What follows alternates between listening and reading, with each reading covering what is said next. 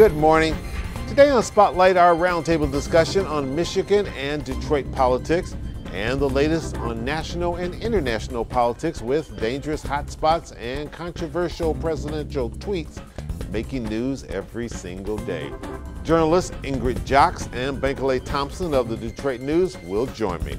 And later, my conversation with Channel 7 videographer Matthew Dale about his recent trip to Cuba. It's Sunday, July the 9th. I'm Chuck Stokes, and this is Spotlight. Welcome to Spotlight. Good to have you back. How's summer going? It's great. Great? Fast. All right, fast. Michigan summers are too fleeting. But it's been pretty here. Yeah. All right, speaking of pretty, the Michigan legislature, they're out getting a little rest here. First 6 months, highlights. Has it been a good 6 months, or? I think it's been kind of it's really highlighted the growing tensions between what the governor wants to get done and what lawmakers do. We've got a new crop of Republican lawmakers, especially in the House. They're young. There's a lot of complicated issues they're having to learn pretty quickly. But while things got off to a rocky start, they were able to accomplish teacher pension reform, which I think was a really huge accomplishment. It was something the states needed for a long time, and several previous attempts have failed. So lawmakers were able to put together enough of a compromise to get Snyder's support. And Snyder didn't get everything he wanted in there, but he got some of it, and they were eventually able to come to some sort of happy medium in there, because the legislature at first was saying, look, it's our way or no way, and they weren't even talking, but then they... Right, they wanted to close off the MIPSers, the school employee pension system, altogether to new employees. And Snyder was afraid, if you do that, you don't have new employees contributing into the system, which creates these transition costs. But lawmakers kept a caveat open so that teachers could choose a hybrid pension, so that there will be some new money likely coming into the system. So that went over Snyder. All right, Bankole, what kind of grades you give the governor and the legislature the first 6 months? I want to switch the pendulum quickly in that same line. I would have loved to see an infrastructure bill for the city of Flint. I think Flint has been in the back burner. I think we no longer talk about Flint water crisis per se, aside from, you know, the charges that emanate from the Attorney General's office. Yeah, the Attorney General Shooty, he's talking about Flint. He is talking about from a law enforcement perspective, and all of those things remains to be seen in terms of, you know, whether in fact these charges will stand the test of, you know, the Constitution in court. But I would have loved to see the legislature take on a big infrastructure bill for the city of Flint, because Flint is still struggling, and I feel like, you know, everybody has walked away from the city of Flint. But they did do money for infrastructure statewide, right? And got a budget together now. It did take longer, you know, almost a month longer to get that done. And Snyder still is fighting for this good jobs package that really has a lot of bipartisan support, but especially House leadership was hesitant to sign on to it a few weeks ago. But in our paper this week, the governor is still advocating for that. And that's one that could have a real impact on the state. Lieutenant Governor Brian Calley, we were all up at Mackinac. He rolled out this big package of part-time legislature. Did he get the bump that you think he was expecting to get? Well, I mean, I think that whole announcement was kind of strange on several levels, and it's backfired on Calley, I think. And he did this big countdown clock for at least a month, I think, ahead of time. And it looked like he was paving the way for a run for governor. Yeah, everybody thought that's what the announcement was going to be. I mean, it was all about selling himself, selling what he'd done for the state, and then he, in turn, just launches this part-time legislature proposal, which got a lot of resistance right away. And I mean, it looks like it wasn't as well put together, as well thought out as it should have been. Our paper's been very critical of just moving to a part-time legislature without including term limits reform, loosening those up. Yeah, but what do you think, Becky? I mean, it's sort of like term limitation to the average person out there. Right. They aren't crazy about elected officials in the first place, and sometimes these type of ideas are attractive to them because they're sort of like throw all the bums out anyway. It's public optics, but when you look at the substance, though, you know, it cuts both ways. You know, there's a good argument to make for part-time legislature, but given all the problems that Michigan is facing right now, do we really need a part-time legislature, or do we need legislators to go to work full-time? The question is, how do we hold them accountable to make sure that they deliver? He would have been better off choosing education, choosing the Flint infrastructure issue, and there are other issues that he could have chosen to really relaunch, or in a very subtle way launch his campaign. Right, and I think you're right. But also, I mean, just in this last week, Callie's come out and basically said, do-over. He's going to change the language on his petition drive, which means the thousands of signatures they've already supposedly collected are thrown out. So he's not making any friends even among his initial supporters. I mean, some of these folks who've put a lot of time into gathering these initial signatures aren't happy, that they feel like their time's been wasted. Quick question before moonwalking like Michael Jackson. Well, in Motown, that's a great musical analogy. Quick question before we go to the break. Attorney General Bill Schuette, it's widely thought among all of us, I think, for a long time, that he's gearing up for a run for governor. Does his run hinge on what happens with Flint? Well, not whether or not he gets in, but the success of it. That if he's not successful with these charges, then that's something he's going to have to deal with all the taxpayer money. By the same token, if he's able to get these convictions, then he looks like, hey, I protected consumers when nobody else was. Yeah, and even if he doesn't, he can say, hey, he was tough on bringing people to justice. You know, even top members of the Snyder administration. He's thrown out the specter that there still may be charges coming higher up. So I think either way, you think he gets to the governor too early to tell? I don't know, but he's kept it on the table that is possible. Well, let me put it out there. I don't see how, and Schuette may disagree here, but you know, this is the political mind in me speaking. There is no way a Republican Attorney General will bring charges against an incumbent Republican governor, and that Attorney General expects to be nominated by the Republican Party. But he's trying to create. But he is trying to create as much distance as he can from Snyder, who has run into many issues. So and rightfully so, he's trying to do that. But again, I think people are seeing this as an optics. Schuette is doing this because he's trying to run for governor. He's going to be, a very strong candidate. And to his credit, honestly, Chuck, for the people in Flint, whether these charges are successful or not, it's a question of at least somebody stepped up, somebody brought charges. All right, we got to get to a break. When we come back, we'll talk a little bit about Detroit Public Schools and what they need to be doing over the summertime. And we can't let this show get by without turning our attention to national and international politics. We'll be right back.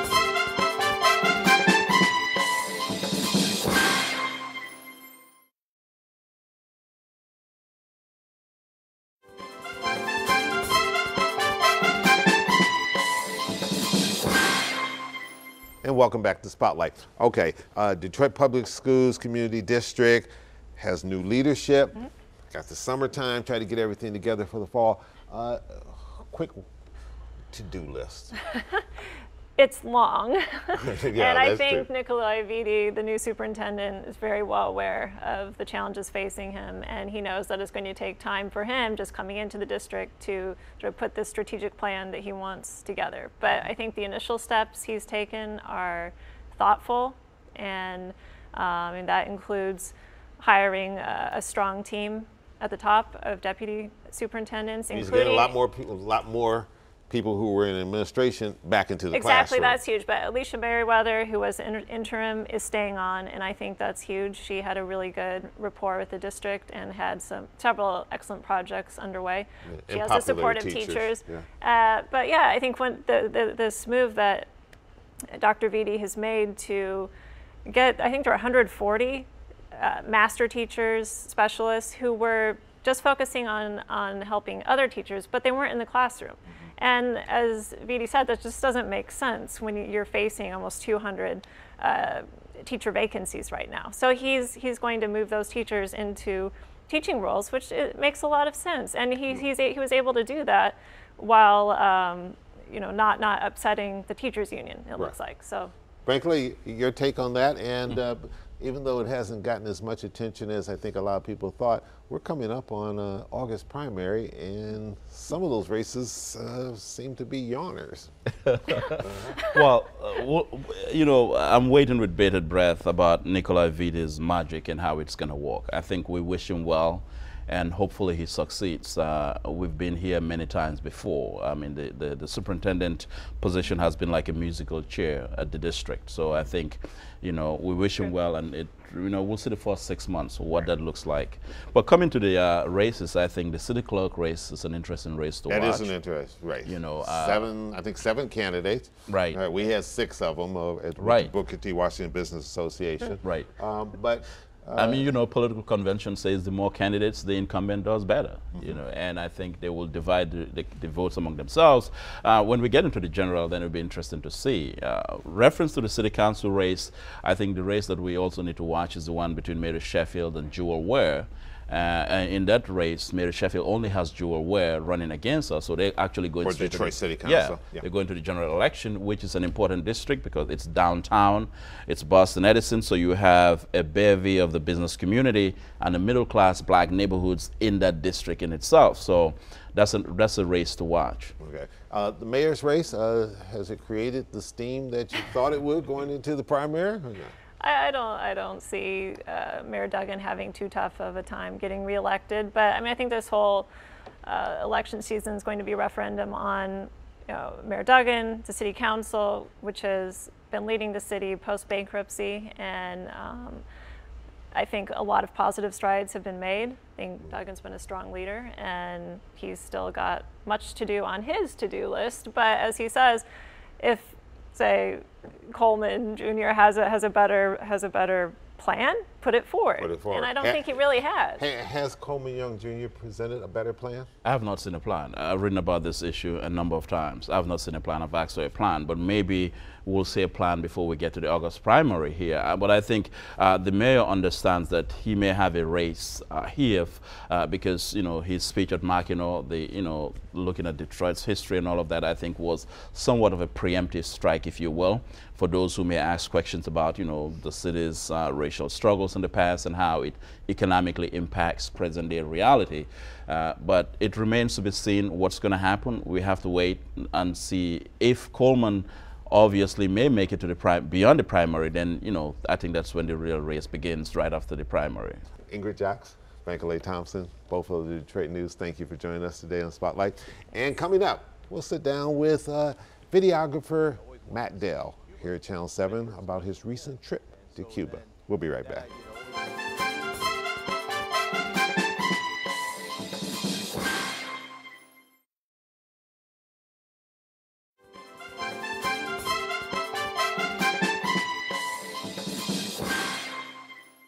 And welcome back to Spotlight. Joining me now is Matthew Dell. He is someone you don't usually see, but he works here at Channel 7 because he's behind the camera. He's one of our videographers and has been for quite some time.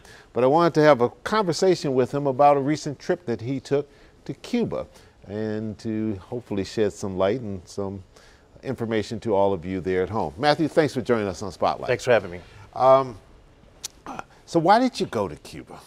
I'd always wanted to go. Really early in my TV career, I worked in Florida, and I'd worked with a gentleman who had been on a Cuban exile. He was from Cuba, Havana, and he'd come over on the Mario boat lift in the late 70s. And I'd always wanted to see Cuba because I'd heard so much from him. All right, so tell me about your experience. You traveled over with your aunt. Yes, I went with my aunt, who's a world traveler, and 2 cousins. And she's been everywhere in the United States, the world you can go.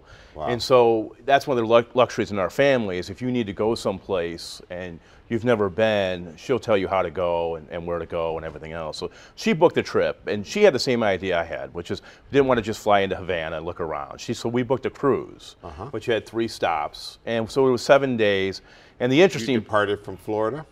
No, we departed from Havana, flew into Havana, spent 3 days in Havana, and the first night we spent with a Cuban family. So you cruised around Cuba. Exactly, but we stayed the first night with an actual, a Cuban family in an Airbnb situation where you stay in the upstairs apartment and they're downstairs. And that's a really popular thing in Havana for tourists. So we stayed there, and you got to see sort of how ordinary people live in Havana. How do they live? They live probably a little, just above the poverty line is what I saw. You know, they're very entrepreneurial people, and this whole thing of having American tourists, they're really for, so they're very friendly towards you. But the interesting, that's revenue coming in for Cuba. yeah, it's brand new revenue. We're only 90 miles away, so a lot of people are coming in, and a lot of people have already been to different parts of the Caribbean. A lot of people are worried about, well, I want to come into this area because I want to, I want to see it before it changes. Are they as curious about us as we are them? They are. They're very curious about our culture, and they immediately will ask you questions about, well, what is your favorite band? You know, what about this TV show I'm hearing? Because they don't get our culture like other countries do. Do they think our way of life is a good way of life, or do they view it as we have too much of maybe everything? No, they want our culture. They want more entrepreneurial things. You know, we start up a small business. You know, if your friend comes to you and says, "Well, I'm starting up a small business," it's like, "Oh, big deal." There, it's a big deal, and it's a huge thing for them. And they're really excited about doing it. The guy we stayed with, you know, he kept asking us, you know, "Is everything okay? Is this up to your standards for travel?" You know, because we were staying in this apartment above him. They wanted you to be happy. They do, and they also want to know, you know, is there something we should change? And the other interesting part about visiting Havana in particular is they're going through this gigantic restaurant explosion. So you go to a Havana restaurant, it's completely different than anything in the United States, like going to an Applebee's. Okay, food good? It's great. They use a lot of rice. They don't have any beef because I found out this is a very interesting part of the trip was the beef are actually owned by the state.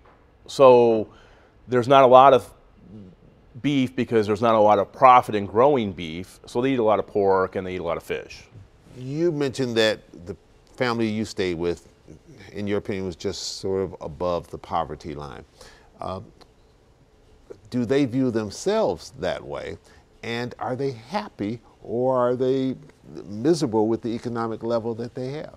No, they seem very happy, and the one thing that they keep pointing out to you is we get free health care, we get free education, we have a free house, and they get free food. So those are major staples in their life. Exactly, and so they're always reminding you of that when you're there and you're visiting with them. When we come back, I want to talk about some of the other experiences that you went through. I know you encountered baseball over there. We'll be right back with videographer Matthew Dell.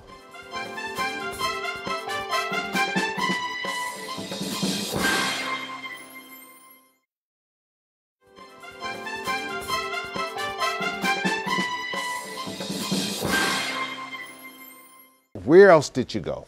We went to a town called Cienfuegos, which is on the south side of the island, and we went to another town called Santiago de Cuba, and that's where that's where Christopher Columbus first visited. Okay. So those were two interesting stops, and then we spent 3 days in Havana. How were those places different than Havana? Well, Cienfuegos is like a resort town. It would be like comparable to like a Saugatuck, but just not as nice. And then Santiago de Cuba is the second biggest town, and that was very interesting. That's where they consider it the cradle of the revolution, and they have the fort that Castro attacked. That's still intact, and they take you around that. So it's really interesting to see sort of